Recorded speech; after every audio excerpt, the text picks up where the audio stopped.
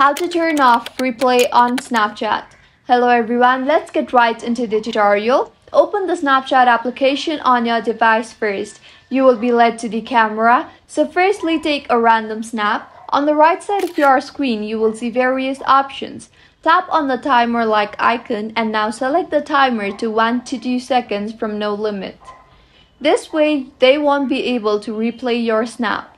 Next, go to chats and open the conversation with any of your friends whom you don't want to replay your snap.